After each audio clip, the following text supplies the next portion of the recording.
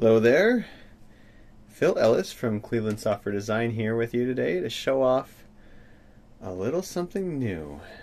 So this is my 12 position board, which a lot of you are pretty familiar with. However, it now has a new feature I wanted to show you. Every single component on this board can now be removed and easily replaced by just plugging a new component in.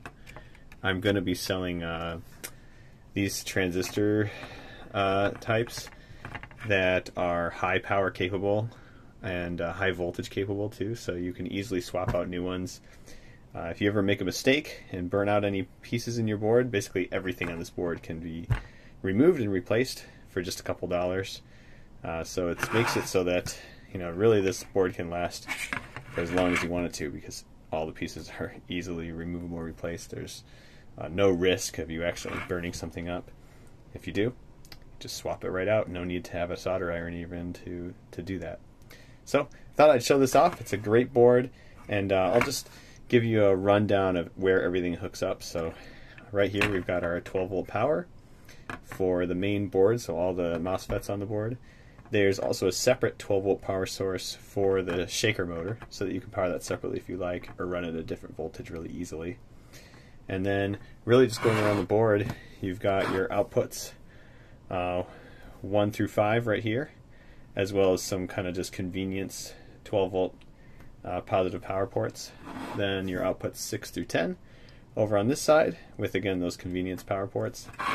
And then your outputs 11 and 12 right here, with 11 just being a standard output that ties to this transistor, and then 12 being the one that's hooked up to the shaker motor controller, so you can tune the speed of your shaker motor. You could also use it to adjust the output to other devices if you wanted. And then along the inside front here are all your button inputs. So this, starting on this left hand side here, this is your ground, and then 1 through 4 and all the way up to number 14 on your output. And then on the bottom terminal here is there's actually 2 additional pins now from the old board. So it's got your plunger inputs, and I think you can see right there it also has PTE0 and PTC6 on there, so that you can hook up some other plungers. So I've had people hook up like the virtual